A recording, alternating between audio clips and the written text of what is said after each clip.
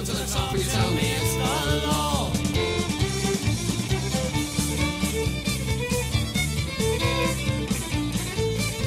There's a law for the rich and a law for the poor and a law for dirty Davy. His body's gone but his soul goes on. Here's to you, dirty Davy. Corrupt from the bottom to the top, you tell me it's the law.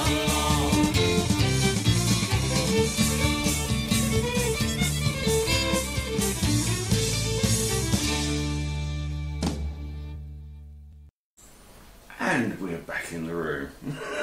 Now shut up, Simon. Good evening, ladies and gentlemen.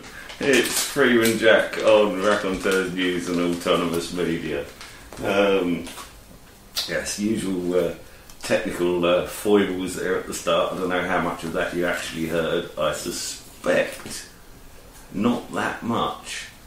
I did actually play a few tunes before the start there, but I think all you may have heard was Sugar Cubes and the McDermotts at the end there. But anyway, begin as you mean to go on. I tend to find myself saying I would suggest that I've got a guest for this evening, but it's not really so much of a guest, more like a family bloody member now. So we have the wonderful Cybernism with us tonight. At this point, you're supposed to say hello. Oh, hello. There we go. Hi, Jack. Hello, people. I need to hold up cards saying, shut up, Simon, and speak now. Possibly, yeah. Do you want to persist with a semaphore of some description? Yes, welcome to the Psychonautilus. I'm not even going to tell you not what the Psychonautilus is. You can go and Google it. Go on. Go and find out for yourselves. So we're starting broadcasting. I had hoped to have my studio completed before starting broadcasting, but at least I have the materials arriving on Monday to begin it.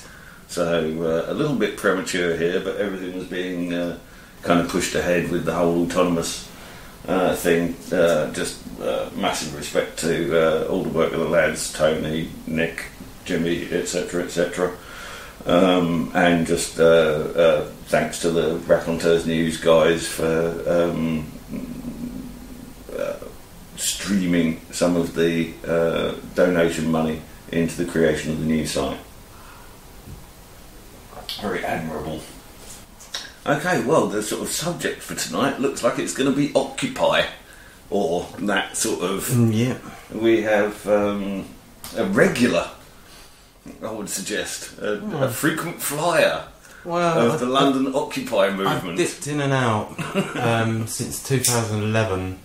I wasn't there when it all kicked off, but just before, in April of 2011, I went and gifted the whole of the City of London with Orgonite, and then buggered off to Europe for the summer and avoided all the riots and everything. But then Occupy took hold, and I came back and got briefly involved with the Bank of Ideas right at the end, and then moved on to the School of Ideas. And well, your experience of the Bank of Ideas bit was actually fairly... You thought that was kind of okay, didn't you? Well, it was so brief. I was only there a couple of weeks.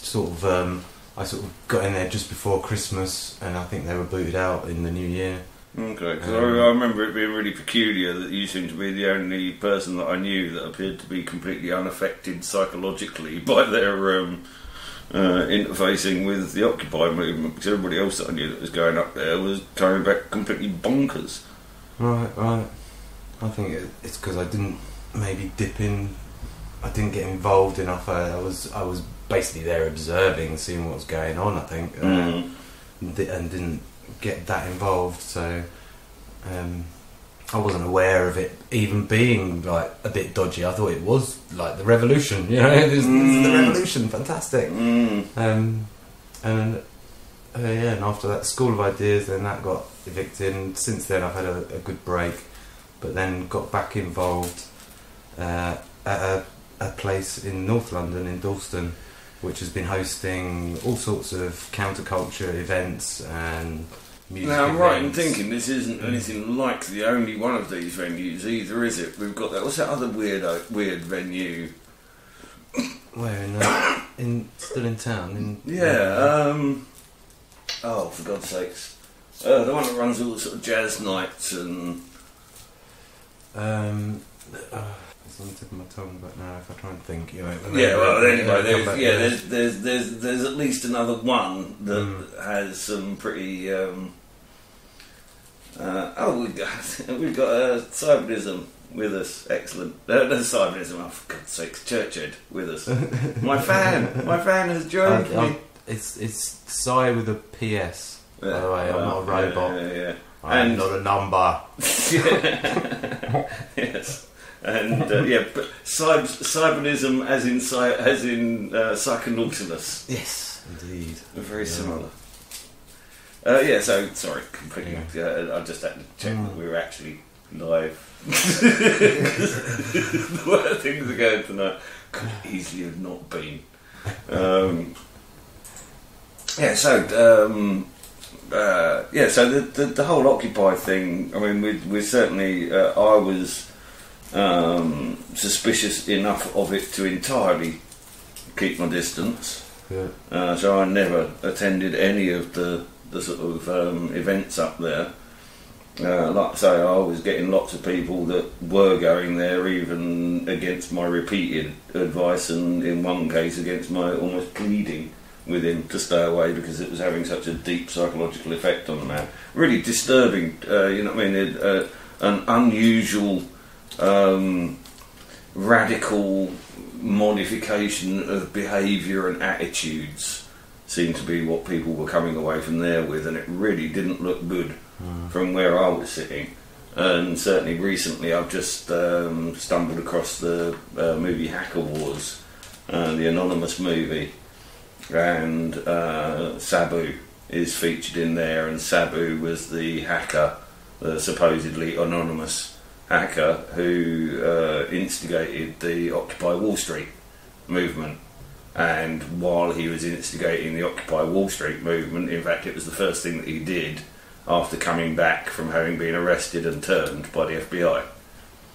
So he is now known absolutely to have been an asset of the state at the time that he was busy fomenting lots of anarchistic and violent tendencies amongst the various people that he was contacting. So it definitely looks like it's a subverted movement. Anyway, so it's kind of decanted out into all of these various kind of sort of occupied buildings now, isn't it? It's not really so much occupy the streets.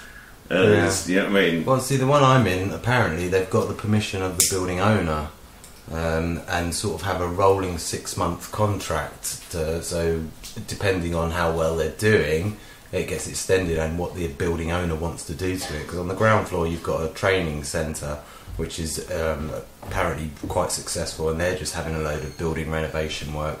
So I think the building owner is using the fact that it's being used for community use to get advanced planning permission and get it pushed through really quickly, because apparently there's this board of directors, in inverted commas, air